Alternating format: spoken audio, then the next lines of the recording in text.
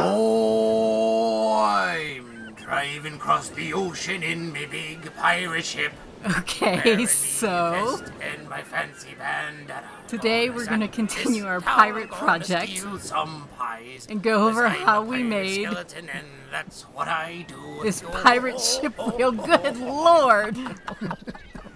That's right, matey. And the very first thing I did in this ever-expanding pirate project was drag out my Proxxon foam cutting table and my circle jig, and then I cut some foam circles. This looks like foam core. It is foam core. And before we started this, I wasn't sure how I was going to build it, but I was pretty certain I wasn't going to construct it out of wood. I think if you had the right tools... Yeah, even with the correct wood cutting tools, I feel very confident I would have lost a finger. Oh, At least one, possibly two. So foam it is. We still get the circle parts, and I get to keep all my digits. Okay, so then you stacked the foam like pancakes and glued it all together. Yeah, then back onto the jig to cut more circles. With this project, the circle cutting never really ends. It's like the words to that old pirate sea shanty.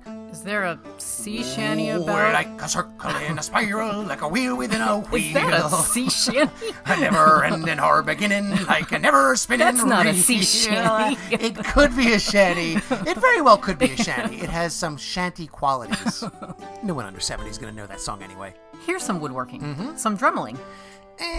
You know, I was going to use the Dremel as a makeshift lathe and file out all the spokes I needed.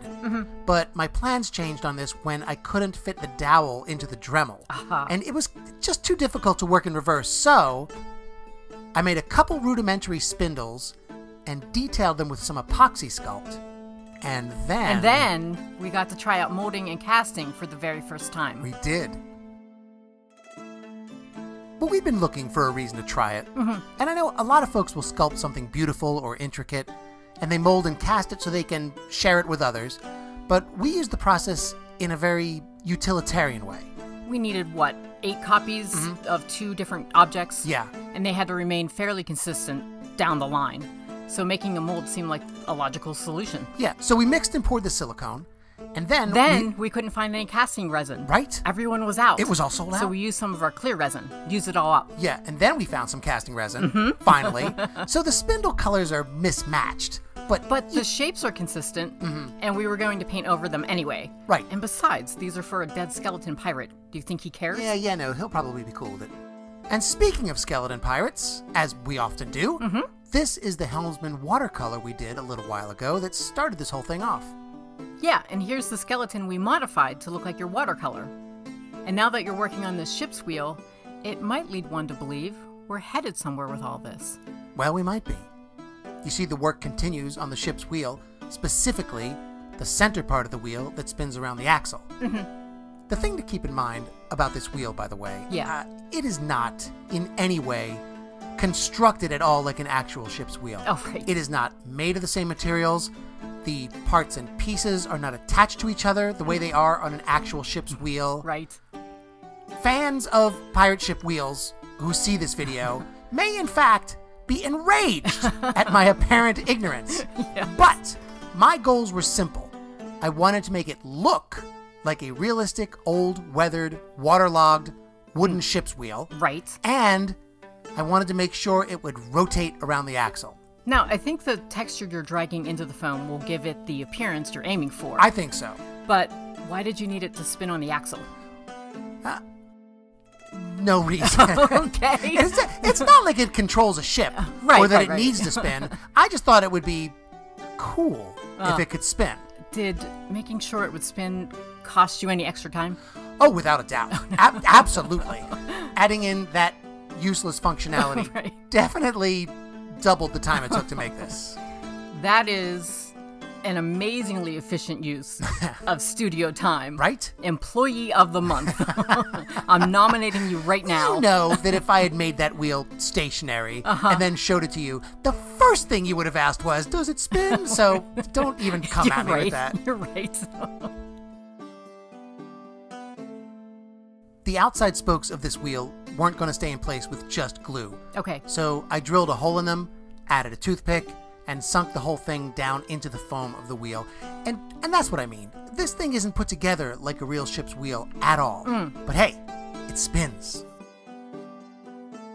Oh, hey, I was researching the Pirates of the Caribbean ride and I found something interesting. Okay. I think in the video for the helmsman watercolor we did, I think we talked about how when the ride first opened, some of the skeletons in the attraction were actual human skeletons. I think Walt would have wanted it that way. Well, he may have. Apparently, the reason they used real skeletons, according to this article, is, quote, due to the lacking quality of fake skeletons of the day, end quote. All right. So they were going for believability, like we are with the wheel. They wanted it to look real. Okay, I can back that. I'll back it. Yeah, but here's the part I didn't know. Okay. Not only was one of your favorite skeletons, the helmsman, one of the pirates that originally had an actual human skeleton. Attaboy. But while many of the original skeletons were phased out for more realistic props, parts of the original bones are still present in the current figures. What? Huh? What? Huh? Wow. Yeah, well, I guess people will their bodies to science all the time. Yeah. I didn't realize you might be able to will your body to entertainment. Right? But, I guess it might be worth considering at some point. I would turn your ribcage into a xylophone. Huh? You're very musical. Don't make plans for my bones. I'm not willing my bones to you.